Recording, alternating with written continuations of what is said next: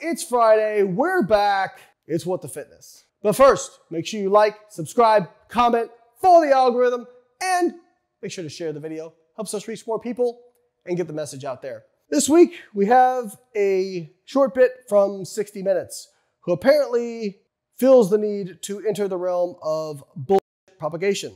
If you diet, you lose weight, right? The number one cause of obesity is genetics.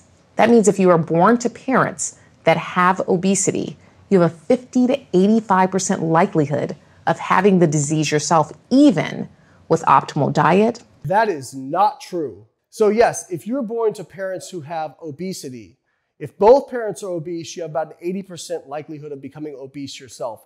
But the rest of that stuff she said there, even if you have optimal diet, no, that's not true, and that's not what the research says. What that research suggests is there may be a genetic component, but also the environment you live in is likely suboptimal. If both parents are obese, their lifestyle habit choices are probably not conducive to a child growing up to be lean. Just like if you have abusive parents, it is much more likely that you will be an abuser yourself or seek out abusers as a life partner. Is it a genetic? You didn't suddenly just become genetically predisposed to being abused. That claim of hers is complete and utter nonsense. Absolute nonsense. And there's no data to back up what she just said about optimal diet and exercise and all that crap. Also, if it was genetics, our genetics didn't just change in 70 years. Obesity is a very recent problem.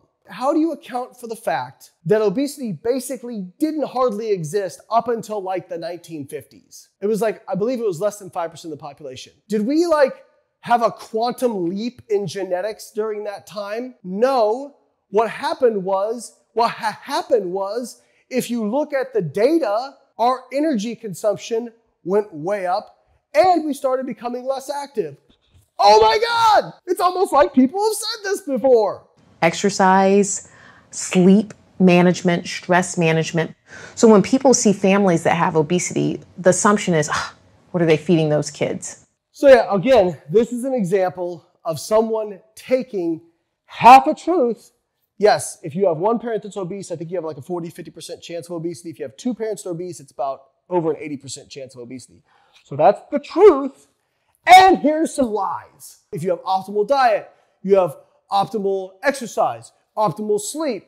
Oh, stop it. Stop it. Yes, all these people walking around eating tons of fruits and vegetables, not overeating calories, exercising an hour a day, sleeping 8 hours a night, and managing their stress and just, obese out of their minds. It's absolute buffoonery. This was part of a larger episode about new weight loss drugs that are GLP-1 mimetics, like semaglutide, liraglutide, that do show great promise for the treatment of obesity. Now here comes the part that this gal is not gonna wanna hear.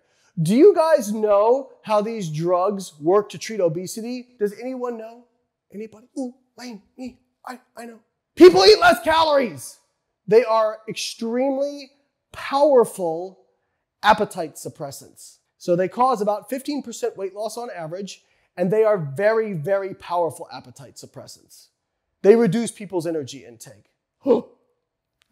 But she just, hang on. She just said that with optimal diet, you can't lose weight. But how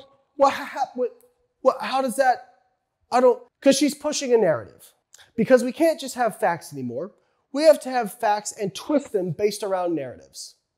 So there is a large group of people that basically want to say that obesity is of no fault of the individual and there's no individual responsibility. And then there are people who are on the other end who want to say obesity is 100% the fault of the individual and they're just lazy. The reality is it's somewhere in the middle, people. There are people that are absolutely more genetically prone to being obese. There are people who are born into families that have much worse habits and set them up for, quote unquote, failure in terms of becoming obese. Those things are true. What is also true is that when it comes to weight loss, there is individual responsibility. Now, these drugs can help, absolutely. And I am not against using these drugs to treat obesity. I'm not against it. But at the end of the day, these drugs come with some risk. I think there's an elevated risk of thyroid cancer. Who knows if it's a causative thing? We have to see more. And you'll have to stay on them because if you stop taking them, your appetite will likely come back. So again, it's a choice. Now, can you lose that weight through calorie restriction? Yes, actually you're losing it through calorie restriction even with these drugs. But can you lose it without these drugs? Yes, you can. But it will be because you change your lifestyle habits to set you up to consume less energy and hopefully do more exercise as well. I'm sorry that some of these facts are incongruent with your feelings, but data is more important than your feelings.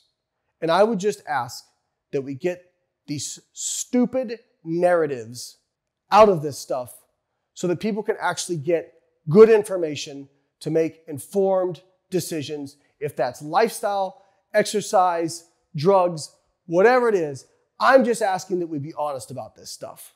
But instead, we have people like this professor or whoever it is, I'm not familiar with her, pushing a narrative that obesity is just caused by genetics. That is false. All right, hope you guys liked the video. If you liked the video, like it, subscribe to the channel, and I'll catch you next week.